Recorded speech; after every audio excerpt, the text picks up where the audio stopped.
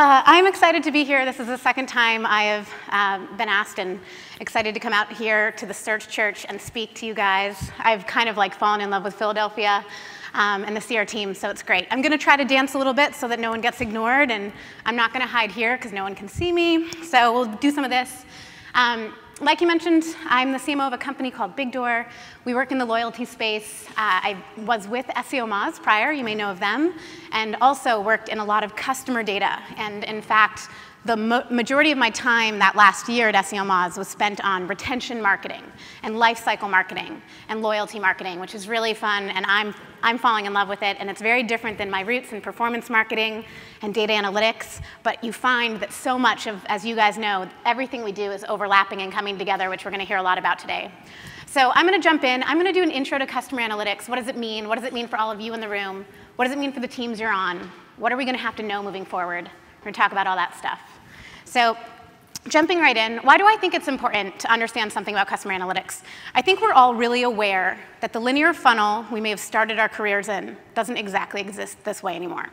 There's been a paradigm shift.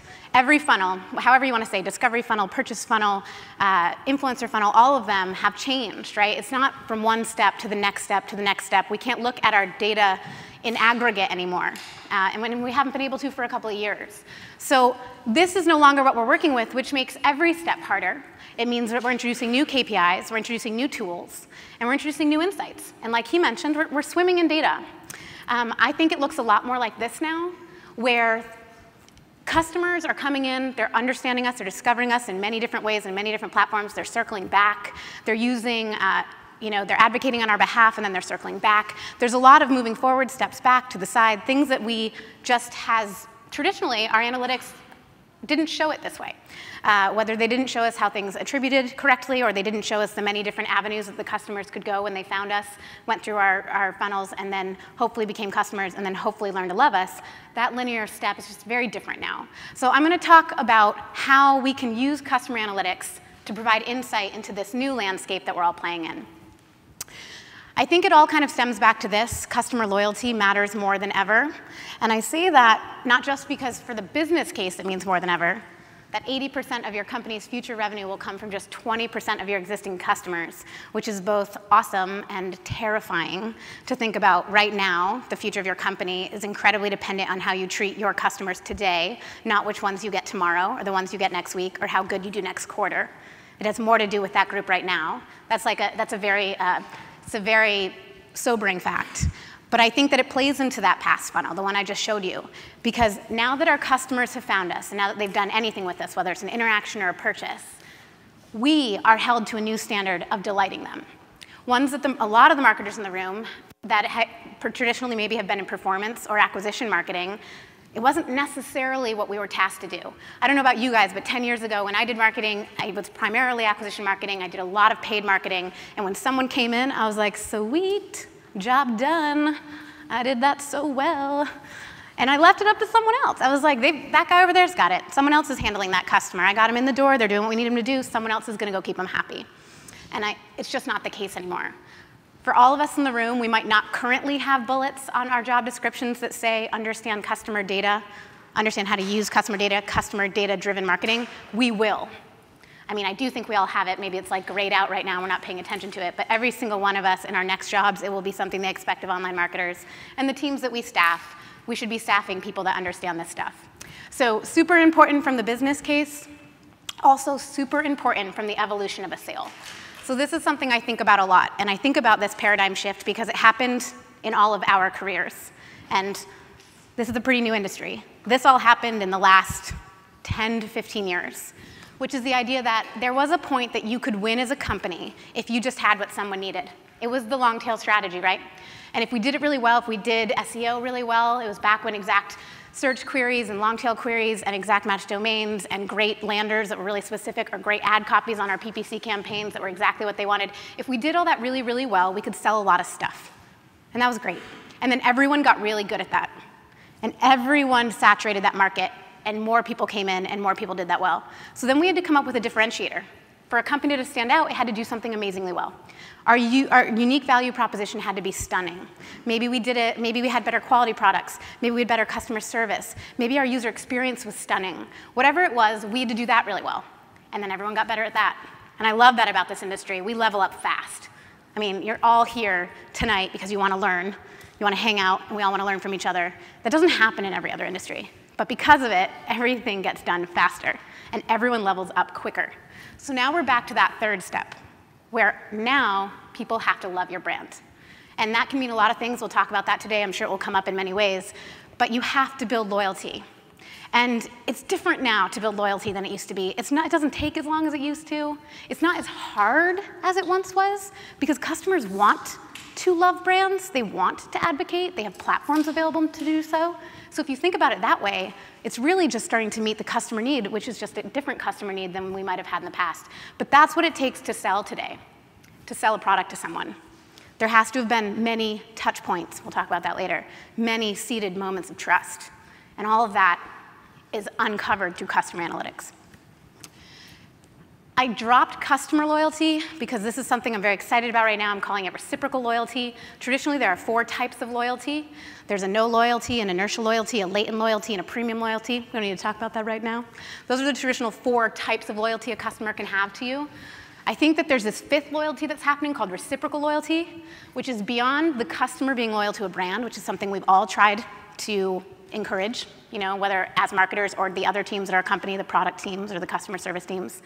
And I think that we're over here, where the brand also has to be loyal to the customer. And when I say that, I mean it in every level, which is that every time we get in a room and discuss our quarterly goals, every time we get more budget, every time we get an okay on a new hire, we as marketing leaders sit down and say, am I going to invest it in the customer? And if I am, how would I spend that money? Who would I hire? What campaign will I run? What channel will I double down on?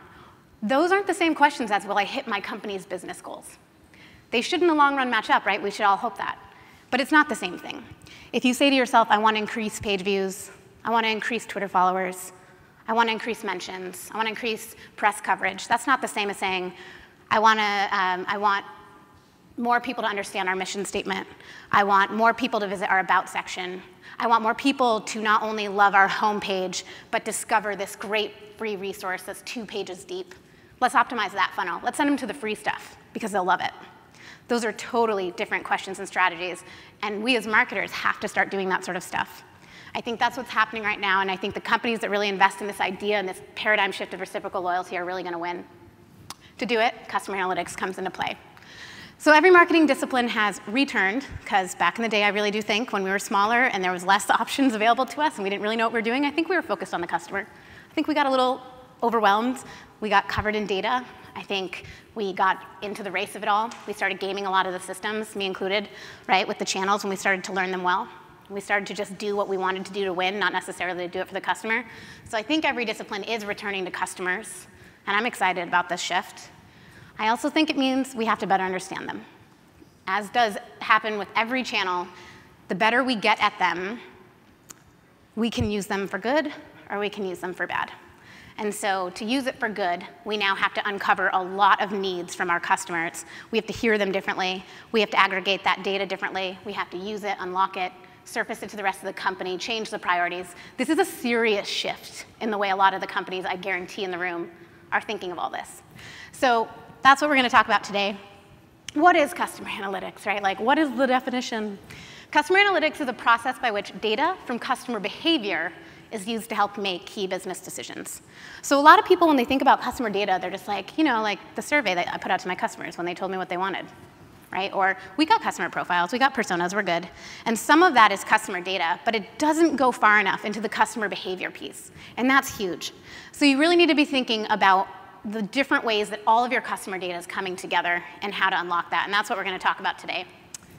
There's a lot of types of customer analytics. So some of them, personas, just discussed it. It's great to know your personas. It is not great to go into a room and sit down with a bunch of people that have worked at the company for a long time and say, who's our target audience? Let's create names and personas for them.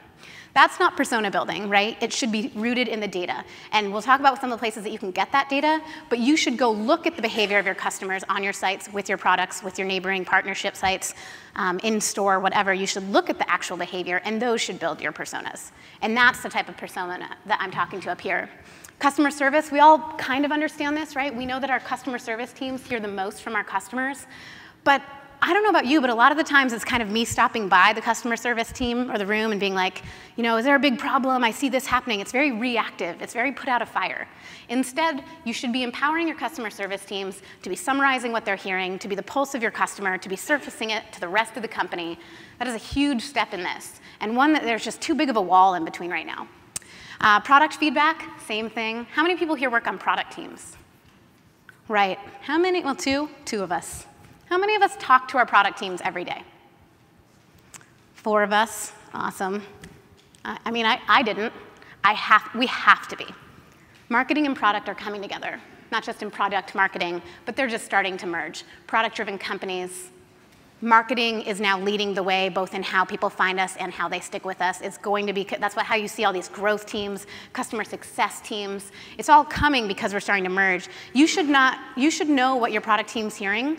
I guarantee you they have an other category that comes through the product request tab, and I guarantee it's some of the best stuff that we as marketers could know. They loved something on the page. They wish something else was on the page. Why isn't that on the pricing page? I don't know about this. I have this question over and over and over again. And they get thrown into some other category because it's not about the product.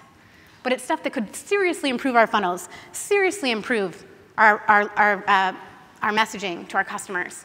So that's huge. Customer advisory boards, CABs, really important. Even if you only have a client list of 5 or 10 people, pick 1 or 2 of them, get them on the phone regularly, have an ongoing relationship, send them lots of good things, thank them for their time. They're the ones that need to know where you're going as a company, what you want to be, and then give you constant feedback. And you can do this through surveys. Some are formal, some are different, UX reviews, but a lot of it's just on the phone like, hey, we're thinking of introducing X. How's that make you feel? You know us really well. Customer advisory boards, really important. Net promoter score, meh, outdated, somewhat crappy, right? Score of 1 to 10 review. Still somewhat of a good gauge. I look at all data points as good as long as I can benchmark them against themselves. And then as long as you know the limitations of that data, you can still pull insights from them. The Net Promoter Score, for those that don't know, is a score of 1 to 10 survey you give. I would ask you, how likely are you to promote my brand or product to your friends, right? And it's like out of a 1 to 10, you throw out everything in the middle and you get these polar options. You should be running some sort of sentiment analysis, even if it's primitive. For what it's worth, I think that this section is going to get a huge overhaul in the next year or 2. I know lots of people that are working on analytics suites around customer sentiment. I think it's going to become really sexy and really awesome, and I'm really excited to see it happen. So that will continue to evolve. Cohort analysis, you should be taking your customers, you should be breaking them out into cohorts. There should be groups that you're looking at. And I'm not just saying, like top tier pricing customer, low tier, high value, low value. It should be around other dimensions that your company thinks is valuable. At Moz, one of our dimensions was, have they ever been to an event? It was so important to us that people found us, and we would do that through a variety of things, whether we circle it back to an email list about an event like MozCon or something, but we would add in the dimensions that we found to be valuable. And you should have many different types of cohorts, even if you don't use them all at the same time. You should just be thinking about it in that way because it gives you a different lens for your customers. Customer profiles, we talked a little bit about that. One thing to keep in mind, there was kind of this period in time where sites weren't that excited about having kind of registered communities, and now with social auth, it's really easy for someone to come and work with us and not really give us that much information. I think it's a dangerous precedent, and I think that you should be thinking about where you can capture customer data in a profile manner, because I know we've all been there where we're in a room and we're talking about next quarter's marketing campaign, and we're like, wouldn't it be great if we could market to them by X, like maybe a category they like, or a topic they enjoy reading about, and we're like, we didn't capture that in their profiles. And then you gotta go send out the email blast and ask them to tell you that information, and then you can go do the campaign. If you're starting that from the beginning and thinking of how can you capture customer profile information and what is valuable for future marketing efforts, this is gonna become a hell of a lot easier. So thinking about that is really exciting to me. Customer surveys, we do a lot of that. I think that's probably the one that most people default to when we say customer analytics. As you can tell, it's so much more, but still really valuable. And again, surveying, we are so reactive as marketers. I only send a survey when I want to know if they're mad at me.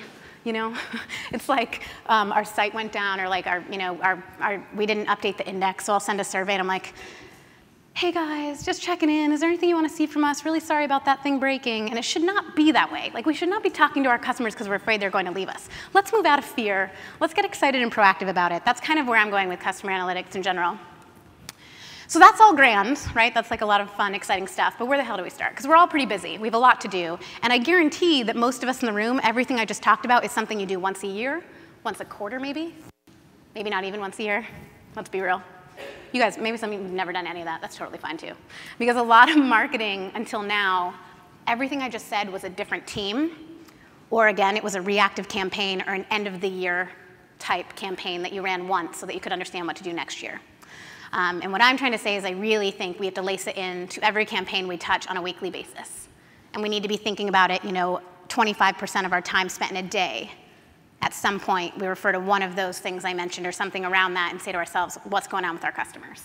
That's as important as I think this will be moving forward. So let's talk about it. Let's talk about some tips for getting that started, because it's hard. Number one, you have to create everything I just said as a common team goal, a company-wide goal, which is really hard. And I know this from firsthand experience that when you start talking to everyone in the company, I don't know if any of you have felt this, you're like, we should do more for our customers. Like, I feel like we've gone away from the customers. Let's talk about it. And everyone gets really defensive, because that's everyone's job, right? That's my team. That's my, get back up, right? Like, you see like hallway fights.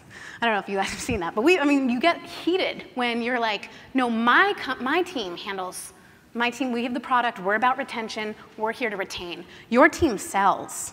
Your team acquires, my team retains. That's really dangerous. And I think those philosophies have been what have hurt a lot of the big companies when you get so segmented that those teams don't even live in the same building anymore. And you totally forget what the customer even wants. So how do we do this? I don't believe in bulleted slides, by the way, guys, but I had to do it. Don't be mad at me. I literally wanted to leave you guys with a bunch of stuff to like, this is exactly what we've done at some companies that I've worked in and some companies I've worked with. So one, create a tiger team. It has to be cross-departmental. I love tiger teams. Apparently this is actually a real reference. I thought that it was like made up by one of my bosses, but it's not. There's like, so you pick a person from each team. We did this at Moz. One customer service, one marketing, one product, one dev, maybe two devs, one designer, one person from ops. And we had to meet once every 2 weeks, and all we talked about was the customer. You crowdsource often, so getting that whole group together, put them in a room and say to yourselves, let's come up with what common KPIs we want to care about. Let's come up with common campaigns we'd want to run, common questions we all have about our customers, common problems we're all having. I guarantee you will see that 3 or 4 things surface. It's amazing. And you're like, oh my God, I feel that too. I was wondering that. Do you have that data? You find that a lot of the biggest questions we have as marketers, other teams have. They just didn't know that it'd be valuable to us. Get the weight of the leadership behind you. We pulled an all-staff meeting. We sat down and we're like, the next 2 years will be about customers. And every one of these teams, everyone in this room is now held responsible for building brand loyalty with our customers. Ta-da! And it's amazing how that can pull the weight together. Crowdsource over beers and coffee. I talk about this because a lot of people outside of that tiger team, again, are going to want to be really involved. So we would run happy hours that were just about the customer. We'd sit down over beers and coffee, and we'd ask, so what do you think? What do you think? We're thinking this. Does that even resonate with you? And again, it's just crowdsourcing great ideas. Setting up an alias, so setting up a customer at alias or loyalty at alias. People are sending ideas. Hey, I noticed today when I was on the site putting X, Y, together that might be hard. Do we have any data that this might be hard for the customer, X, Y, Z? And it just goes to that tiger team, and they're reading it all the time. It's a plethora of ideas coming at them all the time, which also keeps it front of mind. Reiterating often what each team has done to make progress. So again, when you get a tiger team, the best thing about it is every team starts to see how much every team is trying to hit this and trying to do better. And that's really good for team morale. It's also really good for your company's bottom line. And then reporting it out to the company format, in a company format, not a team format. So I don't know about you guys, but pretty much every company I've worked at, you get into the weekly digest from team. So this is like the customer service team digest, and this is the marketing performance digest, and this is the product summary digest. This needs to be a company-wide digest. We always sent it out from Rand or the E-team, where they would say, here's what customer loyalty and engagement looks like right now, guys. And it'd be the KPIs that the company decided on and the projects that the company's working on, and everything was company-driven. So we did a lot of this. You have to create the common goal. It doesn't exist in one team. So even if all of you get really excited about this and go back and say, all right, marketing's going to own this, it will fail. I tried. It failed. So you have to open it up to everyone, and you have to find a way to have that common conversation. So number 2, unlocking the data, probably the hardest thing, and I guarantee everyone will talk about this today. So much data, so hard to get to, so hard to get to, because a lot of the data is in mediums that we were not trained in. We understand, Google Analytics. I'm not sure we understand our big data sets. Maybe we understand some of this customer data I talked about, but the other stuff, the data log files, throwing together stuff in SQL, having tables, combining them, pulling stuff, extracting out of CRM APIs, that shit's hard. I can't do it. And I mean, I like to think maybe sometimes I can be a technical marketer, but I am not a technical marketer. I was not rooted in technical marketing. So it's hard. So what does that actually look like? I think this might be the last slide with bullets. So I apologize for a second time. Sitting in a room, figuring out what the data is, your CRM, your data logs, your analytics, GA otherwise, figuring out this amazing amount of data that we all have hacked together in Excel. Well, that's great. It's shared with you. Or maybe it's shared with the team on Google Docs, but it certainly is not shared company-wide. And even if they did get in, they don't understand your Excel wizardry that you've put together in your head. They don't have the magical decoder ring, so they can't get to it anyways. So thinking about where all the data is currently, finding out your SQL Ninja, be nice to said SQL Ninja, love said SQL Ninja, obsess over SQL Ninja, or 2. And for me, I actually truly believe that that person has to live on marketing. I snagged that person up so fast. She was actually hanging out in ops doing customer retention for them in like an involuntary churn basis. And I was like, you and I are going to be friends. You don't even know it. You're on my team. It's going to be exciting. And she is. And she did great. I mean, like, you get that one person that is so excited about manipulating the data, building the tables, and coming up with new insights. So that person should really be around you all the time. Once you start to build out these data sets, these convergences of the data, you really should try to give it an approachable interface that the entire company can use. So pick the least technical person at your company. Pick the person that is just, I mean, it usually is like the cultural beacon. Maybe it's someone who just loves to talk to your customers but never works in any tools, never works in any data, and ask them how they would want to see the customer data. And then build an interface, a dashboard somewhere that you can visualize all of this data to them in a way that they would want to check it every day. Our goal is to have the entire company, we called it Gizmo at Moz, have everyone at the company log into Gizmo once a week. That was just, I mean, it was beautiful funnels, it was beautiful pie charts, some of it more valuable than others, some was really basic information, some was really complex, hard to get information. Whatever it is, you need to give it a face that the entire company can consume, or just the power users at your company will care about this. And that's not valuable.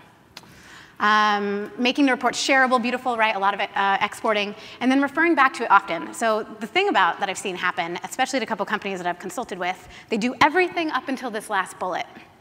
And everything I just said becomes a one-time effort. Because if you don't report everything out, and if you don't make those reports shareable and gorgeous, you will not get the investment needed to upkeep a project like this. And you need it. You need new images, new visualizations, new data sources, another SQL Ninja, 2 more marketers on retention and loyalty. This becomes a team, or it doesn't work. It doesn't become rooted in the DNA of your company. So to do that, you have to make the case for it. And the good thing is, as marketers, we're really good at internal evangelizing. We've been doing it for years. We got this. Like, we're really good at cross-departmental selling, right? We do it externally to the world. We do it internally to everyone else around us. Use your efforts here. So the right tools in place. The right tools are kind of up for debate. I put up my favorite tools. Surveying tools, customer service tools, and sentiment analytics, I think, are the 3 best places to start. And I put up my favorite tools to do it. It doesn't, maybe you already have something in place, that's not the point. But I do think that you need to have one of each of these. And if you as a marketer are not playing in one of each of the categories, I don't think that you're doing enough to care about what the customer wants. If you're waiting for that once a month summary from your customer service team, you're going to be about 29 days behind the curve, So going in, getting familiar with the dashboards the other teams are using, the best thing is when you're doing the surveys, or someone on your team is, and you're talking to customer service all the time, and you're the one that's paying attention to the sentiment analytics, and the reason for what it's worth that I put up platform level is Twitter's introducing a lot of information. Facebook is obviously introducing a great deal. The platforms themselves are already starting to surface some of this great customer data to us with their own metrics and their own KPIs, so us getting to know them, that's great. But when you're like tri-pronged approach here, you're going to become the person that is a non-redundant at your company. And I'm a huge fan of non-redundancy for both job security and because it's just fun to be like, I know all the things.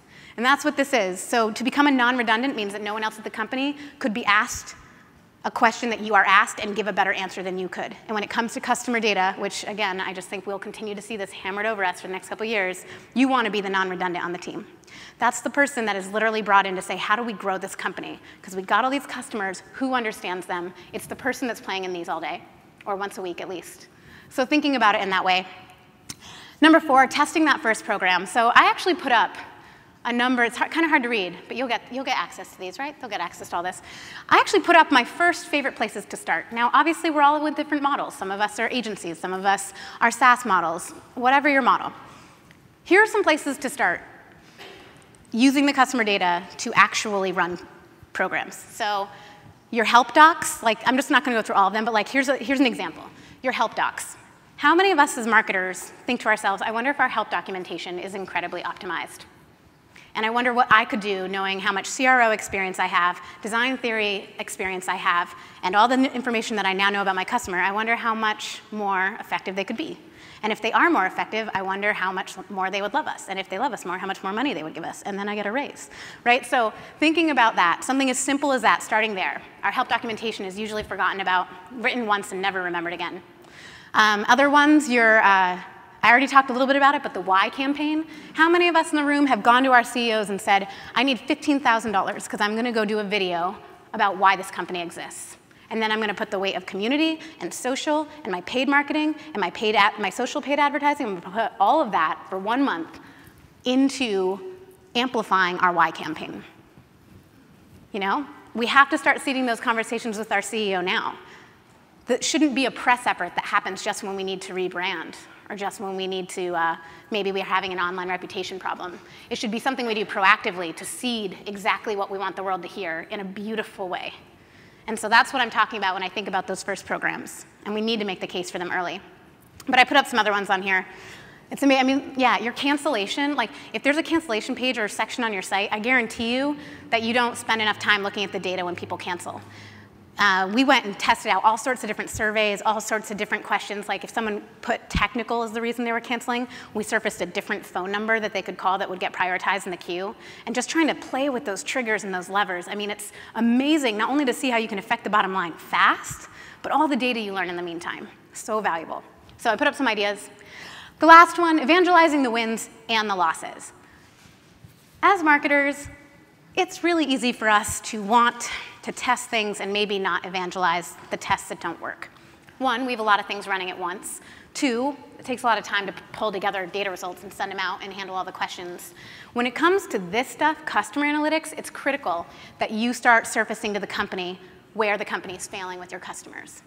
And it's even more critical that when all the teams get up in a huff about it and respond with a million questions, that you take the time to address it and you take the time to say to them, we're going to bring that up in that customer retention tiger team meeting, or we're going to bring that up in next quarter with the CEO in front of the whole company because that's a great question. It's that stuff that completely takes the entire company and levels them. And now everyone's worried about the same thing and has the same problem. And that's what makes great companies, when we're all invested in the same thing and no ego gets caught in the way. So that's what can come from this. I want to just give an example. We did this by making beautiful reports and reporting it out often. It wasn't always pretty. You know, so at Moz, we came up with loyalty cohorts. It was kind of with how long they had been with us. It's called the RFM model, recency, frequency, monetary, which is you take a cohort and you say how often do they come. When they do come back, how often do they come in a small period of time, and then how much money do we make off of them, and we create a loyalty cohort. And guys, I don't know, like lifer being about 50% was awesome. Non-loyal trumped our loyal group.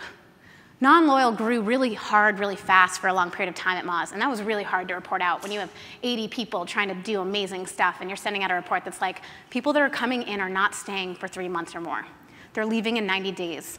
Let's figure it out. If we didn't figure out this visualization, when we first showed this to the E-team, it was like panic. There was like, what? They're not staying for 90 days. We have a 30-day free trial.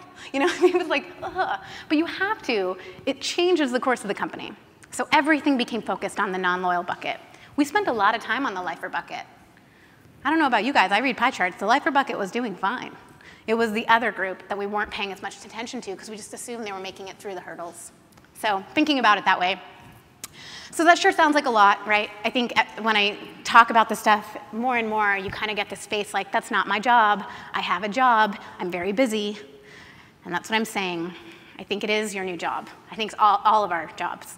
I think that when we start, whether you're an organic marketer, or paid marketer, growth marketer, community marketer, social marketer, an editor, brand marketer, copywriter, wherever you are, if you're not spending 1/5 of your week in customer analytics, you will not be spending your time in the right places.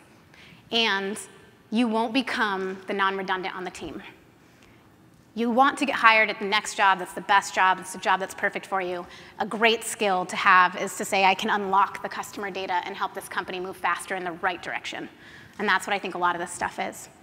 So I think that's it. I think it makes everything more fun. I really do believe that. I know for years I got caught up in the KPIs that weren't customer driven, and I'd end the day just kind of feeling like, sweet, I made a bunch of money. And now I barely touch a campaign unless a customer is going to be stoked. I'm like, that sounds like a great growth campaign for money. Someone else should do that. I'm going to go over here and talk to the customers because I want to know that they're loving what I'm doing, and I want to spend my day on marketing they're enjoying. So anyways, that's me. I think I'm going to round up. Yeah. Thank you very much. Guys. Thank you. Thank you.